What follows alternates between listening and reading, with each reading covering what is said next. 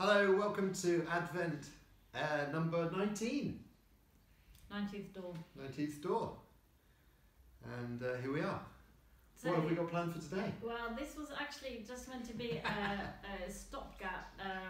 There was a hole to fill when everybody was going to be at Carols by Candlelight. Carols by Candlelight, this evening. Needed something to fill the gap. So I said, okay, I'll read a story. So, there we go. But Carols by Candlelight tonight is not happening, as you know. And so suddenly, we are the stars of the show. And so we've prepared... yeah, well, there you go. We prepared a little story, which is actually very well known, often known as the Russian Shoemaker. Well known because we've had Lucia, who made it a couple of years ago into a ballet with the children. But it's actually a story with really great origins. It was originally written by a French pastor, Ruben Saillens. It was called the story of Père Martin.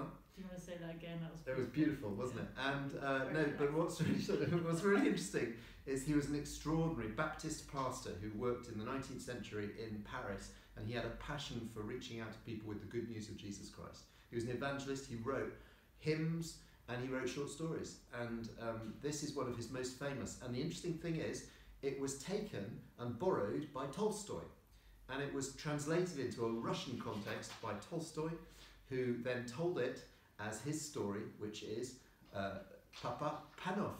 And we're going to tell you Tolstoy's version, which is a beautiful story, The Russian Shoemaker.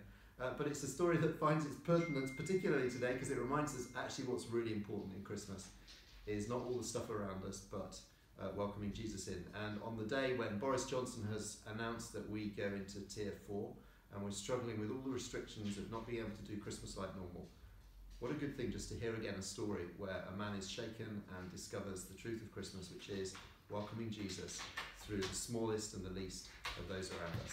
So enjoy the story. That's it, isn't it? That's it. Let's go for the story. Papa Panov's Special Day. A long time ago, almost too long ago to remember, there lived an old shoemaker. His home was far away, almost too far to imagine, in a small Russian village. His name was Panov, but nobody called him Panov or Mr. Panov or even Shoemaker Panov. Wherever he went in the village, he was known as Papa Panov, because everybody was so fond of him. Papa Panov was not very rich. All he owned in the world was one small room looking out onto the village street. And in that one room he lived and slept and made shoes. But neither was he very poor.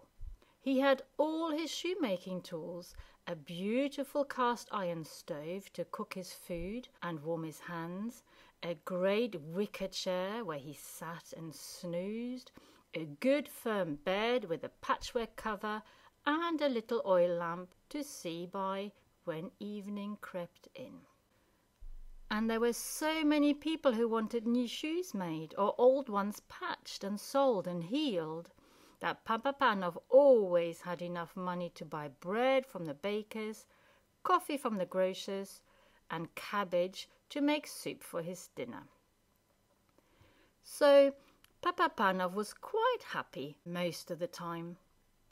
Most of the time, his eyes would sparkle through his little round spectacles, and he would sing and whistle and shout a cheery greeting to people passing by.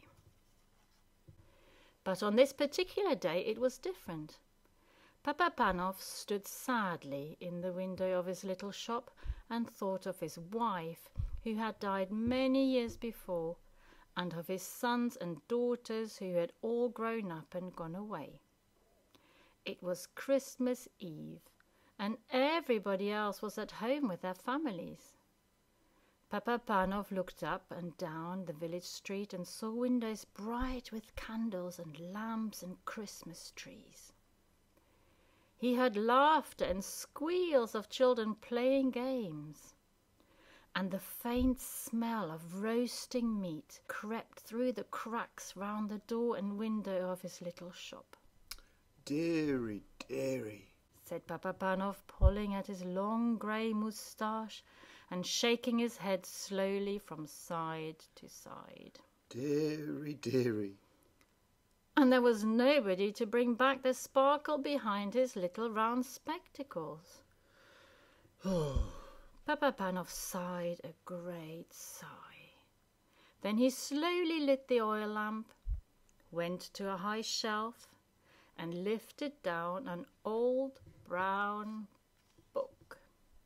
He dusted off some scraps of leather off the bench, set a pot of coffee on the stove, sat down in the great wicker chair, and began to read. Now, Papa Panov had never been to school and couldn't read very well, so as he went, he ran his finger along the lines, saying the words out loud. This was the story of Christmas. He read how a little boy, Jesus, was born, not in a good warm house, but in a cowshed, because there wasn't any room at the inn where his mother and father had asked to stay the night. Dearie, dearie, said Papa Panov, pulling at his long moustache. If they had come here, they could have slept on my good bed, and I would have covered the little boy with my patchwork quilt. I should like some company, and a little child, yes, a little child to play with. Papa Panov got up and poked the stove. It was becoming quite foggy outside, so he turned up the lamp. He poured himself a mug of coffee and went back to his book. He read how the rich men travelled across the desert to bring wonderful presents for the little boy Jesus, presents of gold and sweet-smelling spices. Dearie, dearie, sighed Papa Panov. If Jesus came here, I shouldn't have anything to give him. Then he smiled, and his eyes sparkled behind his little round spectacles. He got up from the table and went over to the high shelf. On it was a dusty box tied with string. He opened the box and unwrapped a pair of tiny shoes.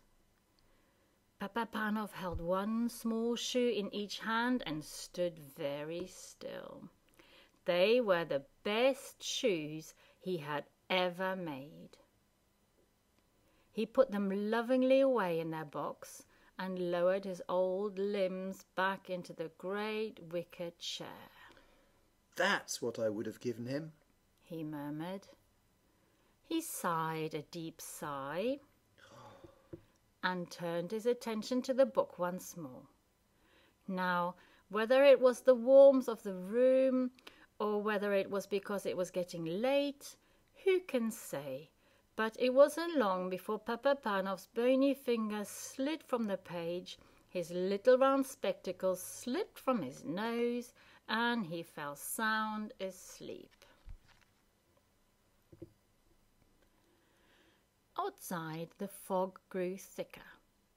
Dim figures glided past the window, but the old shoemaker slumbered on, snoring gently. Suddenly, Papa Panov, said a voice in the room. The old man jumped. His grey moustache quivered. Who is it? He cried, looking around him vaguely. He could see so little without his spectacles, but there seemed to be no one there. Papa Panov, said the voice again. You wished that you had seen me, that I had come to your little shop and that you could bring me a gift. Look out into the street from dawn to dusk tomorrow, and I will come. Be sure you recognize me, for I shall not say who I am. Then all was quiet. Papa Panov rubbed his eyes and sat up with a start. The charcoal in the stove had burned low, and the lamp had gone out altogether, but outside bells were ringing everywhere. Christmas had come. It was him, said the old man to himself. That was Jesus. He pulled at his moustache thoughtfully. Perhaps it was a dream. No matter. I'll watch and hope that he'll visit me on Christmas Day. But how shall I know him? He wasn't always a little boy. He grew to be a man, a king. They said he was God himself. The old man shook his head. Dearie, dearie, He said slowly. I shall have to look very carefully. Papa Panov did not go to bed that night. He sat in his wicker chair, facing the window, and kept watch for the very first person to pass that way. Little by little, the sun's rays crept up over the hill and began to brighten the long cobbled street outside. Nobody was coming yet. I'll just make a nice pot of coffee for my Christmas breakfast, said Papa Panov to himself cheerfully. I'll stoke up the charcoal in the stove and brew up a huge jug of steaming coffee. But I'll keep an eye on the window all the while. I hope he'll come today. So Papa Panov waited. At last there was someone.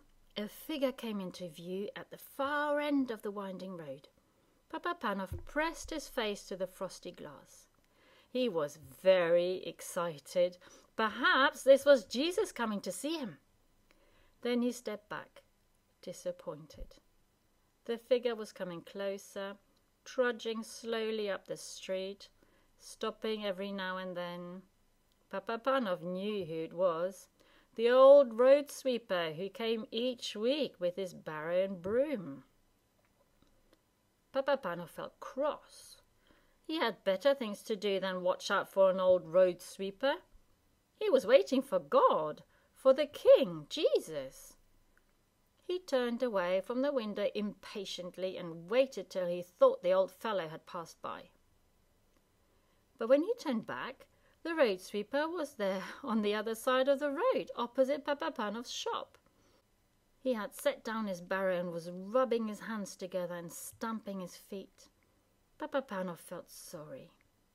The poor road sweeper did look very cold. And imagine having to work on Christmas Day. Papa Panov tapped on the window, but the old fellow didn't hear. So he went and opened the door of the little shop. Hey! He called from the doorway. Hey, old chap! The road sweeper looked round anxiously. People were often very rude to him because of his job, but Papa Panov was smiling. How about a cup of coffee? He called. You look frozen to the bone. The road sweeper left his barrow at once. Don't mind if I do, he said, shuffling into the tiny shop. It's very kind of you. Very kind. Papa Panov poured out a mug of coffee from the jug on the stove. It's the least I can do, he said over his shoulder. After all, it is Christmas. The old fellow sniffed. Well, this is all the Christmas I'll get. As he warmed himself at the stove, thin drifts of steam rose from his damp clothes, making a sour smell in the room. Papa Panov returned to his place at the window and gazed up and down the street. You expecting visitors? Asked the old road sweeper gruffly. Not in the way, am I? Papa Panov shook his head. Well, have you heard of Jesus? He asked. The Son of God? Asked the old man. He's coming today, replied Papa Panov. The old man looked at him in astonishment. So Papa Panov told him the whole story. So that's why I'm watching out for him, he finished at last. The road sweeper set down his mug, shook his head gloomily, and made for the door. Well, the best of luck, he said. And thanks for the coffee. For the first time, the road sweeper smiled. Then he hurried off into the street, collecting his barrow as he went. Papa Panov stood in the open doorway and watched the road sweeper disappear.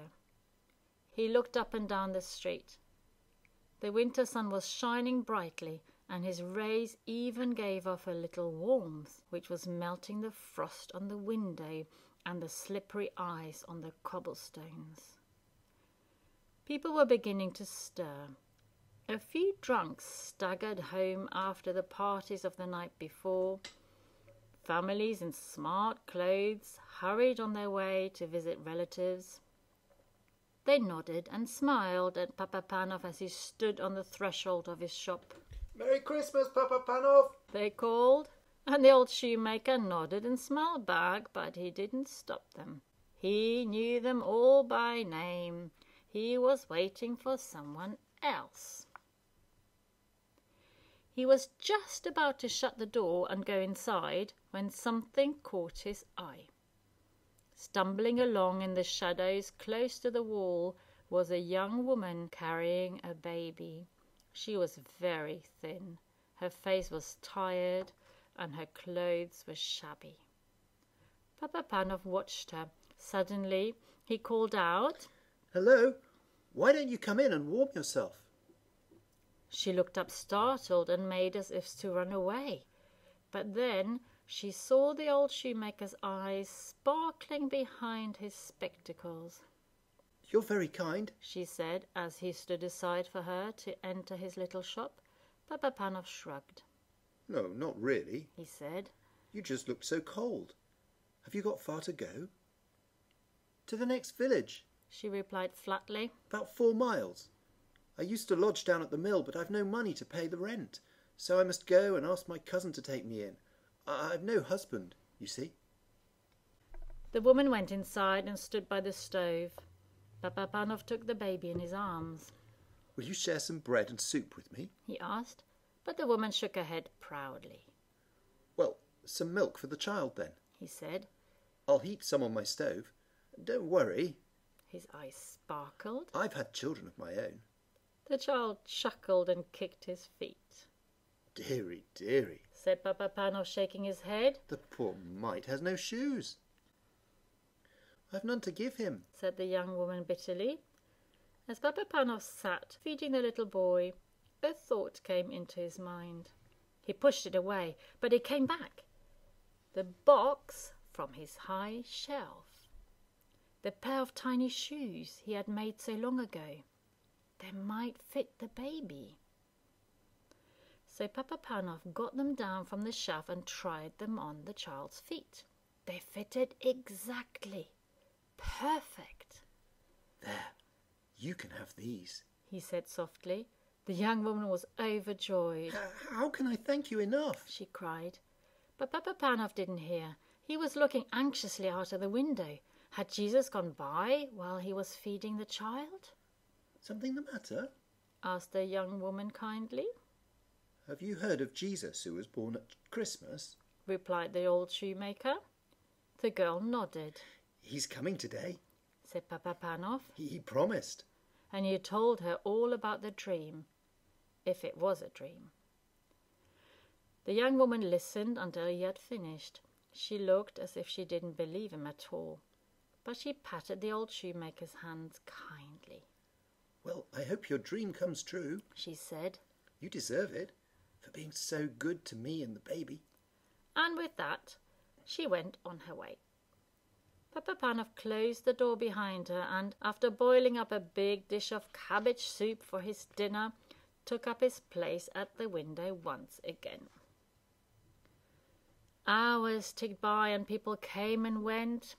Papa Panov looked closely at everyone who passed.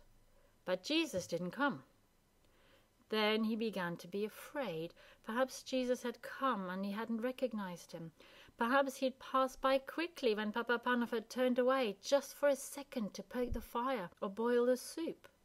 The old shoemaker could sit still no longer. He went to the door of the little shop for one last look.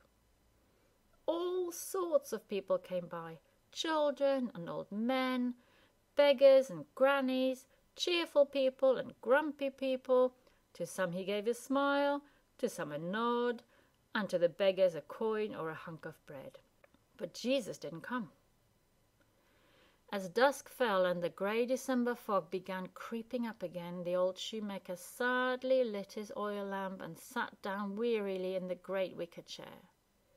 He took out his book to read, but his heart was too heavy and his eyes were too tired to make out the words on the page. It was only a dream after all, he said to himself sadly. I wanted to believe it so much. I wanted him to come. And 2 great tears welled up behind his spectacles and filled his eyes so that he could hardly see. At once it seemed as if there was someone in the room. Through his tears, Papa Panov seemed to see a long line of people passing across the little shop. The road sweeper was there, and the woman with her child, all the people he'd seen and spoken to that day. And as they passed, they whispered, one by one, "Don't you see me? Didn't you see me, Papa Panov?" "Who are you?" cried the old shoemaker, struggling out of his chair. "Who are you?